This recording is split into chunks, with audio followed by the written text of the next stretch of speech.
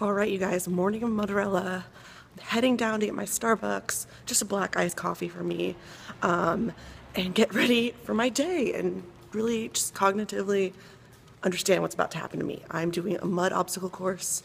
It's about 5 miles long, and I've trained zero training whatsoever so far. So we'll see if I survive, but it's about completion. It's not about finishing the fastest, it's about completion. So I'll check in with you guys in a bit when we're heading out the door.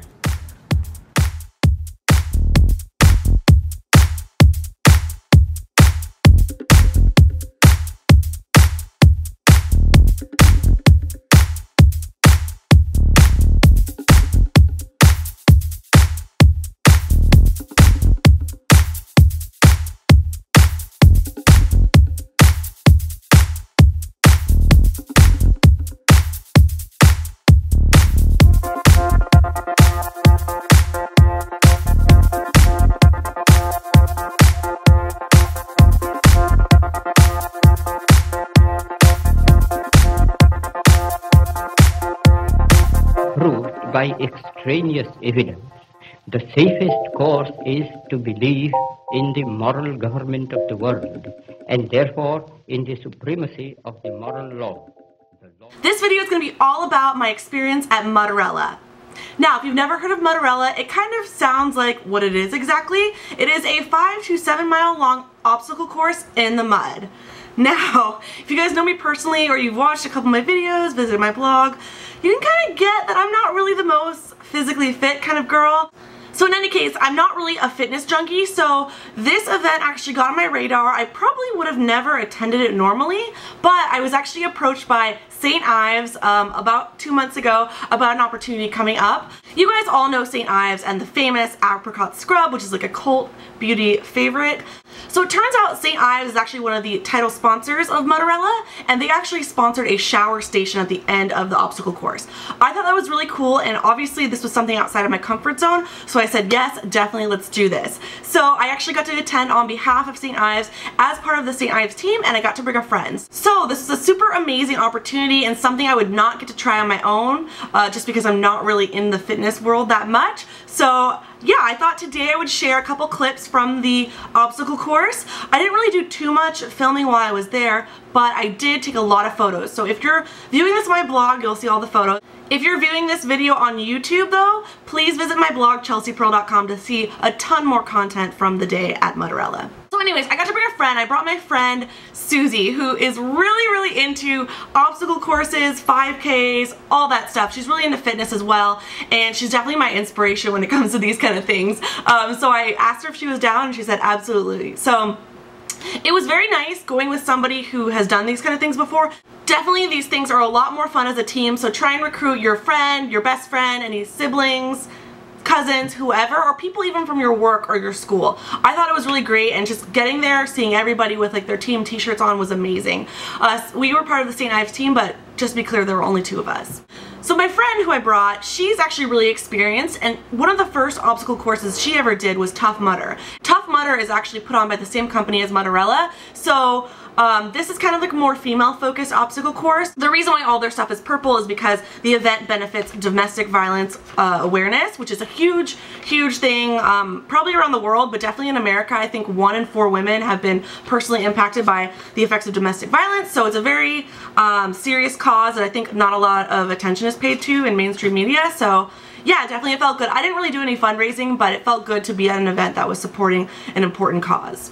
Did I do any training for this event? No, but I did talk to my friend a lot. I asked her a ton of questions, like what to wear, how to train. Even the Mudderella website had a lot of short videos on how to train. Mudderella website and social media accounts were great to follow for training tips, but unfortunately I didn't really have much time to allocate to training, so I kind of went into it with an open mind. We did get cropped capris from Old Navy, and we got Mudderella St. Ives t-shirts to wear, and then we just like wore a sports bra underneath, and then I ended up wearing my Merrill hiking boots, which are like a low top Here, I'll show you. So I ended up wearing these shoes from Mudderella. These are my Merrill hiking boots that I got from REI. Got them for my birthday a year or two ago. And these are great because they're machine washable and they are waterproof. Obviously they're not totally waterproof when you're jumping in pools of mud, but they washed right out in the washing machine, no problem. It was great talking to my friend because she told me all the things to bring afterwards. Since St. Ives had a shower, it was great. There were products there to use, and there was a tent to change in. So definitely remember to bring extra clothes, deodorant, shoes for when you leave the event, because obviously you don't want to get into your car all muddy and gross. The whole mantra of these obstacle course things is like teamwork and camaraderie, which is great because I think even if you saw somebody who was struggling with the obstacle and say their whole team was on the other side of the wall or the pit or whatever it might be, nobody's afraid to go help that person, give them a boost or give them a hand helping them up or down off a different obstacle. So I thought that that was really cool and something I never really experienced before from strangers. I mean, it was just really cool to have that sense of family with people you don't even know. When you register for Mudderella, you have your choice of start time, so you could either be the very first group or you could be the last group. It doesn't really matter. It kind of just depends on what you're most comfortable with, and I think also you should think about what time of day it is. So if you're going to start at 11, just be prepared that you're going to be doing it through like noon and 1 o'clock. The sun's probably going to be the hottest at that time. If you do it the first group of the day, you might still be asleep. Did you have your coffee yet? But you might get done before the day gets the hottest, or just depending where you're at. Just think about like weather and conditions like that. So before you start off the obstacle course, there's a great little stretch and shake it out session. There's like dance music blasting, everybody's kind of getting pumped up, and then you're off. So the first section of Mudderella was kind of a long kind of track. Running is not my strong suit, obviously, and we pretty much jogged that. I'd say it was about a mile and a half, and we were definitely already working up a sweat by then. So all of the obstacles at Mudderella had a really kitschy name to them. The first one was called I Got Your Back, and it was like a piggyback ride, and it was kind of a, I don't know, 50-yard kind of track. I actually got to take a ride for that when my friend picked me up and took me the whole way. She did a great job and I was like rooting her on the whole way. But then like the next obstacle was actually one that was down in the mud. So you'll see pictures of this on my blog and some clips that we'll get into where you're on all fours kind of going under this like barbed wire type thing and you're getting dirty. So then there were other obstacles like climbing over walls, jumping through mud pits. It was all really fun and pretty challenging for myself, somebody who's not extremely active or physically fit. But at the end of the day, there were no obstacles that I totally gave up on. No obstacles that I was like, I'm gonna walk around this one. I pretty much completed every single obstacle, and I didn't do it in the fastest time. I think with these obstacle courses, it's not about finishing in a certain amount of time like you might in a marathon or a 5K where you're pushing yourself to do a certain task at hand in a certain amount of time. Mudderella and obstacle courses are much more about completion and finishing all the tasks at hand, and not so much about running as fast as you can in between each one and doing the task at hand. I think it's more about the concentration and the mental aspect of finishing the challenge that's ahead of you. So I really like that because obviously I'm not good at running and I'm not the most physically fit, so it felt good to actually take my time with the obstacles and do them and finish them without getting hurt and without like wearing myself out. Some of the more scary obstacles, they had one obstacle that was like truck tires, I guess, and they were suspended on these cables and you had to like navigate from each of the tires, and each of them were held by like 3 cables, so they were kind of like wobbly, and it was definitely a, you know, a patience and timing and control kind of agility type thing. I almost ate it on that one, I'll be honest, and my friend finished much faster than I did, and I felt kind of bad because I was almost like bumping into people while I was doing it. So that was definitely a challenge for me. And then the last obstacle of the day was called the hat trick, and it was a huge rope climb. I felt like I was on American Ninja Warrior or something. I was like so scared. It was like a very steep rope ladder, and at the top there's this epic water slide, and it's terrifying. It is like pretty much vertical at first, and then it shoots you off into a pool that like water is like spraying into. It's definitely a muddy pool, but it's kind of like it washes off most of the mud that you accrued through the obstacle course until this point.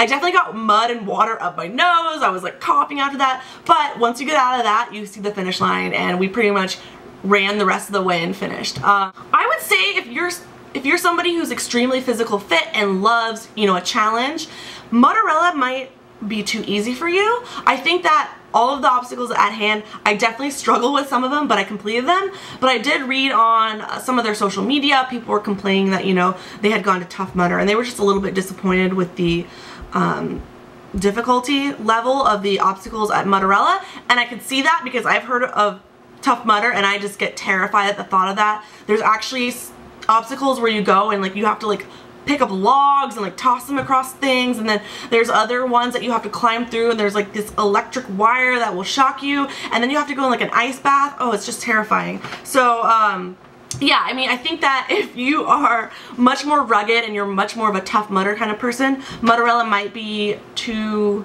easy for you, but definitely I think there's something here for everybody. And I think that if you're scared of doing one of these things, Mudderella is a great starting point, and I think that you can do it even if you're somebody like me who had no time to train and just approached it with an open mind. So at the end of the race, we got these little wristbands. There was like a whole little village of activities at the end. There was a bar sponsored by Shock Top. There was a t-shirt station. There was protein bar companies giving out samples. So there was like a little separate peak where you could show off your little muddy bib and you're just like dripping, and it's exhilarating. Let me tell you that beer at the finish line was definitely very satisfying. Like I said, the obstacle course, depending on your area, they obviously build it from scratch. It's 5 to 7 miles long. I think ours was a little bit over 5.5, and it took us about 2 hours to complete it. I think we could have done it faster, to be honest, but there were some obstacles where there was a little bit of a line to do them. So some of the obstacles had a little bit of a line. There was one in particular called Tough Tatas, and there was a little bit of a line because people were waiting to climb to the top and then wave to their friends at the bottom to take pictures of them.